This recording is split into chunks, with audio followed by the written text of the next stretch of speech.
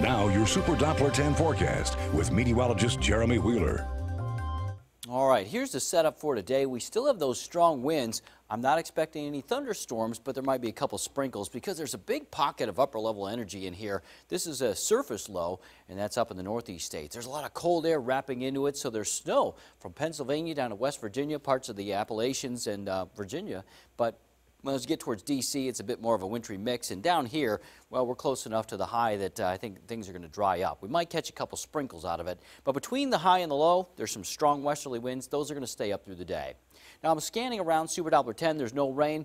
We're dry at the moment, but we've had that mix of sun and clouds since this morning. That's going to continue into the afternoon hours as well, and that's exactly what Future Track shows. So partly cloudy to mostly cloudy skies. We may get a few sprinkles, but even for that, it's a low chance up through 6 o'clock.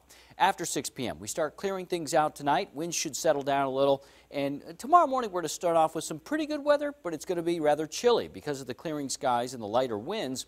We could even see some patchy frost inland. More on that in a moment. Through the day, we've got lots of sunshine. It's going to be beautiful out for Saturday. We have high temperatures aiming for the near 60 degrees, maybe a few low 60s if we're lucky. And Saturday looks great, but Sunday looks even better because it might be a little breezy on Saturday, but on Sunday the winds will let up and we'll have plenty of sunshine and warmer temperatures. So the winds right now, they're running out of the west at about 10 to 20 miles an hour. They're pretty strong. These are the winds. This is where the winds peak. These are the max winds or the gusts. And right now I've got these gusts mostly up to about 25 miles an hour. Suffolk, though, it's 28 and it's 33 miles an hour, Elizabeth City. So we got a little while longer for these winds. Let's track those. So the winds are up this afternoon. They're out of the west, 10 to 20 miles an hour, gust up to 25 to 35 miles an hour. And we keep going through time overnight. Pardon me, the winds are going to settle down. And inland, where those winds settle down, that's where you get the coldest temperatures. Now, along the shore, the winds will stay up, so lows will probably be in the 40s there.